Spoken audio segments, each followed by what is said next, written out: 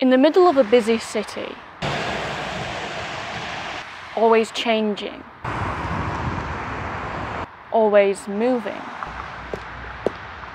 you can find a place of stillness.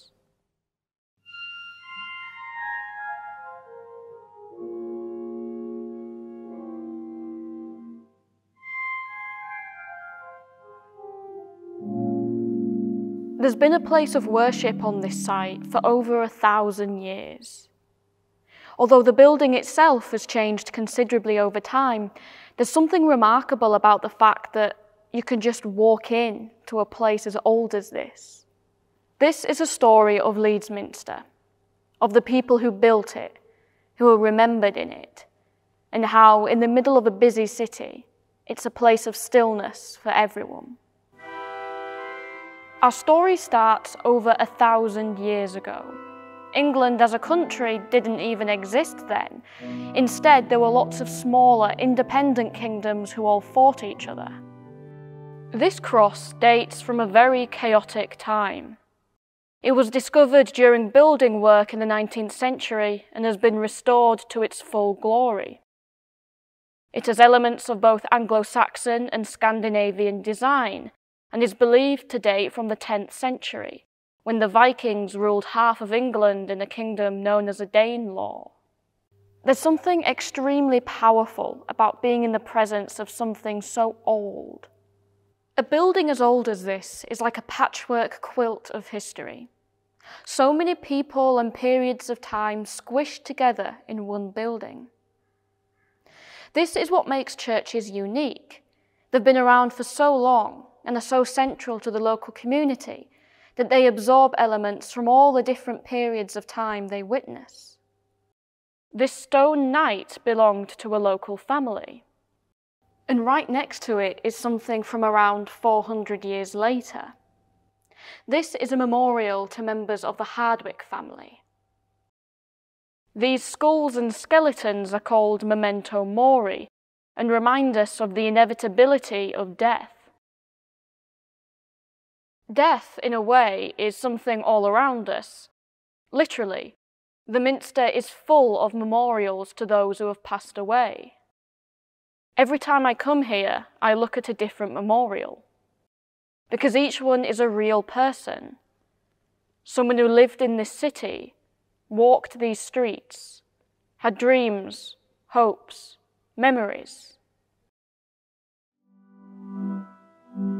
This church has constantly been built on and changed over time.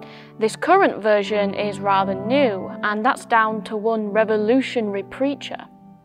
In 1837, a new vicar arrived in Leeds, named Walter Hook. By this point, the church was a little worse for wear. When he visited, he's said to have described it as nasty, dirty, ugly, and old. He said, "I seek to exhibit to the world the church in her beauty. Let the services of the church be properly performed, and right-minded people will soon come to love her." So he set about rebuilding it. Part of the problem was that it was just too small.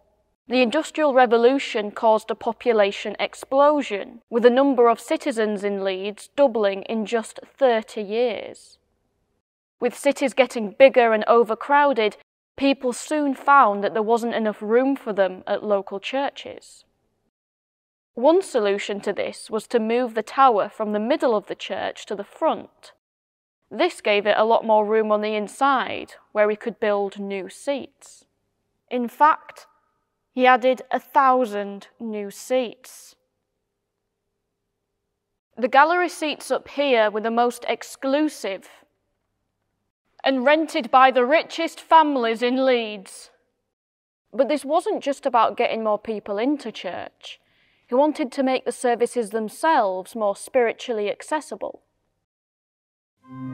Many churches had what's called a rood screen, which is a barrier that separates the congregation from the altar. But Hook wanted this area to be as open and visible as possible, so that everyone could see what was going on.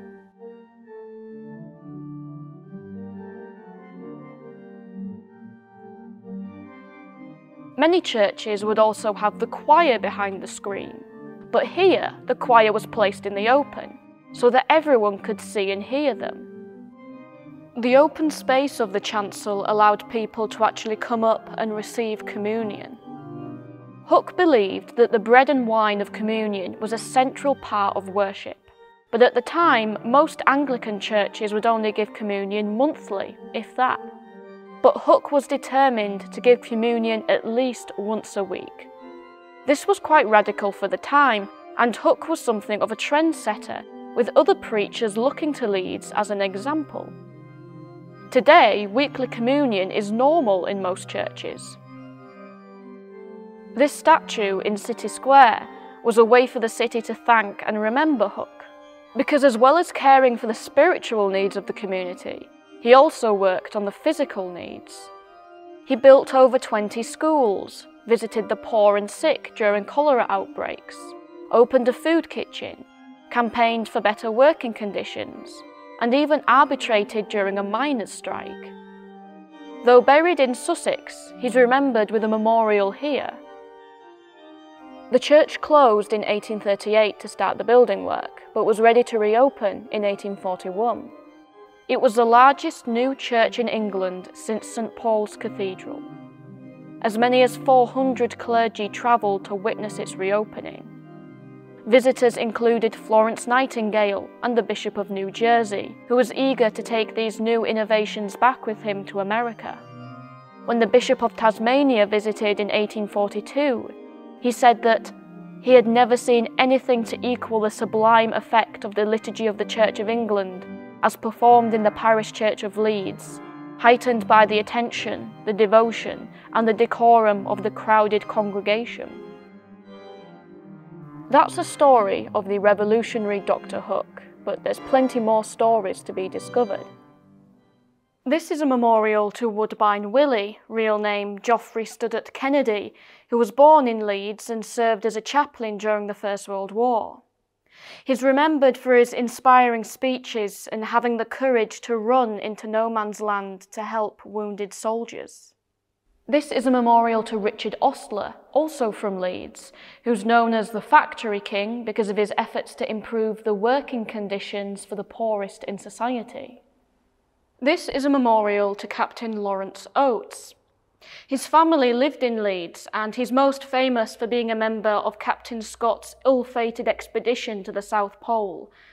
Oates was the one who may be some time. This intricately carved memorial is dedicated to 2 soldiers from Leeds who died during the Battle of Talavera in Spain in 1809. If you're a cricket fan, one of them, Richard Beckett, was the first-class cricketer to die during military service.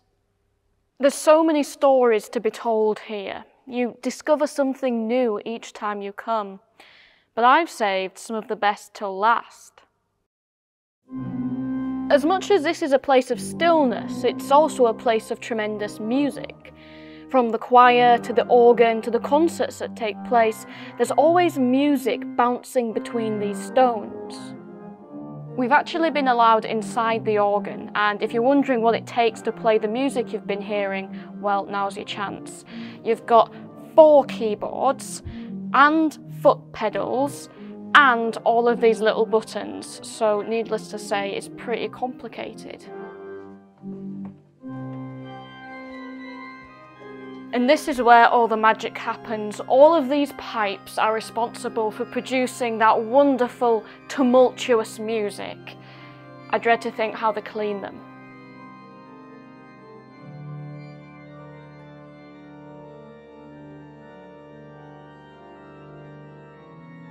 Bells are used around the world to call people to prayer. I'm only going to give you a teaser of the bell ringing in this tower because I want to bring you a full video on the story of bell ringing and how throughout history it's been the soundtrack to British life.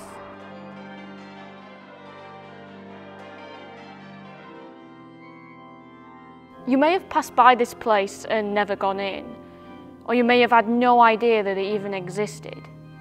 But if you're looking for a place of quiet contemplation, or music to stir the spirit, or just a place to sit and chat, I invite you Come in. Savour the history around you.